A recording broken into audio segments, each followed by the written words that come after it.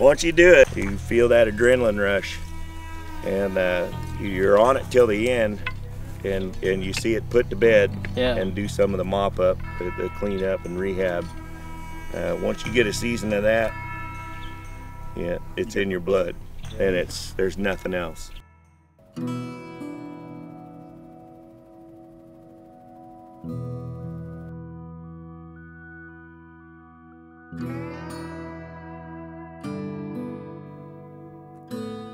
While the rest of the country is flipping its lid over cybercrime, illegal aliens, and mutagenic fuel gases, the Pacific Northwest still spends its summers struggling with mankind's first and oldest enemy, fire. In the last decade, hundreds of thousands of forest fires have scorched 5.5 million acres of American land. The average Oregon summer sees 561 wildfires damage 16,000 acres of often pristine forest, causing mind-boggling damage and devastation. Last month we traveled to Medford, Oregon to team up with a firefighting crew from Grayback Forestry. Their job is to amble right up to a roaring blaze and dig a line around it to choke the fire to death. When there isn't a fire going, they cut back and relax by walking up the side of a 45-degree cliff and clearing out old underbrush which provides fuel for these fires. They are easily the hardest working people in tree business.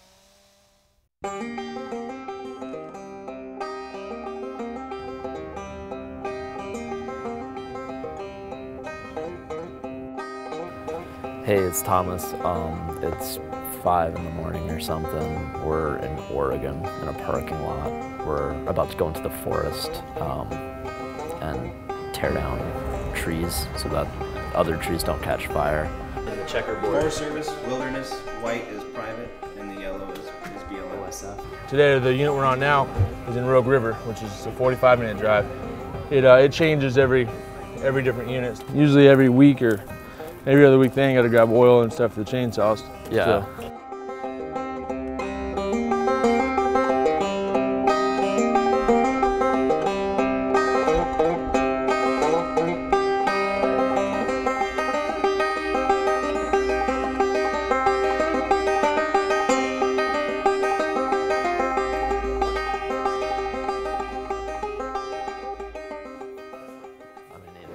We got to pile into this giant box on the back of a pickup that they call a crummy. I'm guessing for good reason. It feels dumb. I mean, these guys get up every morning this hour, but I feel like physically shaken. I'm just not used to 5 o'clock. It's probably a healthier way of doing things. All right, I guess we got to get in the truck right now. Thank you. Somewhere around 5:30, 5:45, we'll load up the trucks that we're taking out to the unit, get everything ready, make sure the tools are in there, make sure we got enough fuel and bar oil, and then we'll all head out about 6 o'clock. We leave the shop, and depending on how far, usually a half hour to an hour, takes us to get to the unit. You really get to know the guys you work with, and everyone's about the same age and has the same interests. I mean, we're working outside, so everyone loves the hiking. If they're not into mountain biking, they're into like ATV riding or dirt biking, or on fishes, like camping. So it's easy to get along with everyone. Everyone's down to earth and has the same interests. So our oxygen tank is usually a handkerchief over us. And if you're smart about it and the smoke's going at you, you just kind of step aside for a minute and let it pass as the wind shifts if you can. It's kind of rough. Like I said, last year it was my first season, I didn't really have a long period away, but it's like, you're gone, you miss your family, and your wife misses you and wants you home. We did a fire here in town, in Roxanne was a mountain. Probably a 2-day night shift is what I did, and then that was out. Before we come into something like this, we'll have a briefing, and whoever's like the incident commander will of the fire at the time will kind of tell us what to expect, what to look out for. We don't just like show up and just like start running at it with our tools. There's a fire, let's put it out. They usually have a pretty good plan. Usually we'll do like the bucket drops with the helicopters, dropping water on them, dropping retardant on them, to slow it down when it gets there so you can work it. But, it's a real like, kind of slimy, slick, kind of wet material that they'll drop, and it gets everything red. So once the if the flame does get to it, it slows it down enough to let us work a little bit more in this area. So finally, once you get the line dug around it, you get the hose down there and you just start the perimeter. Like we're here on the line and the fire was right here. If they had the water, it slows it down. We'll just start in 10 feet and we'll scrape everything hot back in. We'll spread the pieces out and extinguish the flames ourselves. That's like basically our job, is to get what we can with the tools and make the fire go out. Yeah. Wow. Things will grow back, and if you guys were here a few months earlier, this would have been green already, you know. Yeah. Over time there'll be some new trees.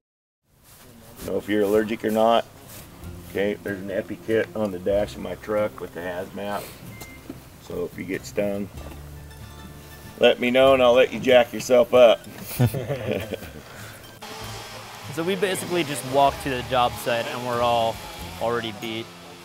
This is a lot more vertical than I'm used to things being this early.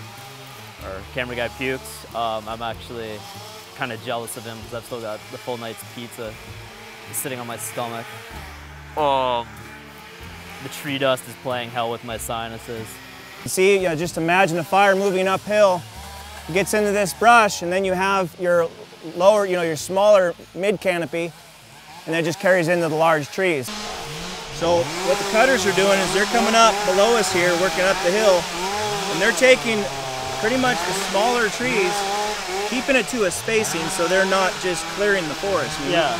We're trying to manually recreate what a fire would do. This is the first time I've seen Shane kind of sit, and it's been like an hour and a half of just straight walking uphill with saw, destroying trees right and left. This is easy. I mean, we get higher up and it's like a lot of rocks. Yeah. And, like the whole ground, you'll just take one step up and 3 steps down. So it's tough. I am carrying my body weight in forestry supplies, going down a 50-degree incline to chop down some shrubs so forest fire doesn't destroy this. That happens a lot, even with us, dude. What's that? Slowly getting less enamored of this job. Thank you. Thanks for carrying it out, dude. I really feel kind of worthless compared to these guys, but like I know if I had like a chainsaw in hand, I'd just be like getting caught in trees right and left, having the blade just suck down into everything I touch. I'm gonna leave this for the real guy. Well, I've been doing this for roughly 3 years. I started back in '07, just moved up here. I had been teaching for a little while outside of Reno, and one day I realized that, you know, I wasn't there for the kids. I was there for a paycheck. Yeah. And I always told myself that if I found myself teaching in that kind of situation, that I have no business being there. I'd always wanted to get involved with firefighting, so came on out, thought I'd give it a shot. I do enjoy fighting fire, and I love being in doing that part of the job. However, you know, if we can mitigate them before it comes down to getting to a big point, then I think we're better off that way. But you're with the same guys, the same 20 people for, you know, 14 days, possibly even 21 days at a time. And if you can't, I mean, if you have thin skin and you can't take a joke, then you're gonna have trouble, you know. But yeah, so everyone really tries, and I think especially nowadays, we've been able to, you know, really stay nice and lighthearted while staying safe out in the woods, and it's been great. You know, and I'm loving it right now. You know, it's cheaper than a gym membership. So. Yeah. Yeah, I wanna. Feels brisk. I don't look like hairy butt cheeks. At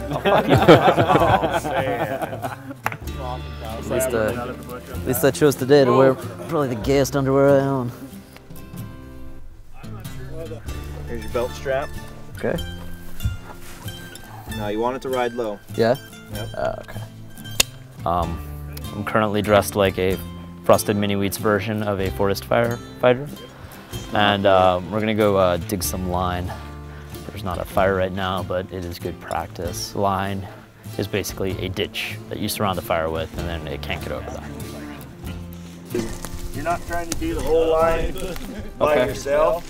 Yeah. You're gonna come along and do this, and then just a swipe. It's pretty much like this, move a little bit, like that, move a little bit, like that.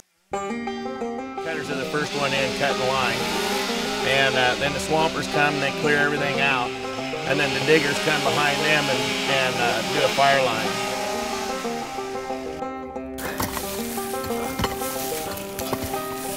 They're about 2 minutes into it. Yeah. Can you keep doing this for how long? 16 hours sometimes. Oh my God. So, this is extraordinarily hard work. It's impossible to keep my eye on where I'm hitting and where I'm going. And that's with no fire in front of me. In the oak. What do you think? That's a bit laborious. That's about, what, like a 50th of your average oh yeah, shift? at least that was probably 500th? 6 minutes. How much distance we cover? 100 feet maybe. 7 hours we'll do 10,000 plus feet. 100 times that.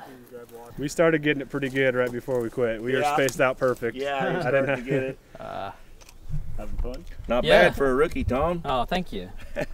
We'd take you on the crew. That'd be short-lived, I think. Oh, you'd be surprised. I've been working in the woods all my life. Started out logging. And it's like coming full circle for me. Yeah. I've cut the trees down, the big timber, and set the chokers, hauled them out of the woods, and did a little bit of planting. And now I'm back thinning it out and help prevent the wildfire. You want to use back here from here back on your saw. Never the tip. Yeah, the closer you get to here when you're limbing, the more chance you have a kickback. Yeah, okay. And remember, you always want to wrap this thumb around the handlebar. Okay. Don't cut with it up there like that. You have no control. Kickback, this will come right out of your hand. And you grab that chainsaw, you mold onto it, it becomes part of your body. One of the things that turned my stomach the most, the chainsaw cut. Oh. It cuts quick into the bone, and when it stops, those teeth pull everything out. And then just imagine doing that all day. The key to happiness out here is sharp chain. Oh yeah. There you go. Now we go. Good job. All right. Now the fun part. I am sore and sweaty and ant bitten. I got sawdust in my mouth. I got chips under my eyelids. I've got weird vibrationally numbed fingers from the chainsaw. I feel very good about myself though, because I've done an honest day's work. Helping the forest and keeping people from having their houses burned down is a pretty good way to spend your time. Also get you in decent shape.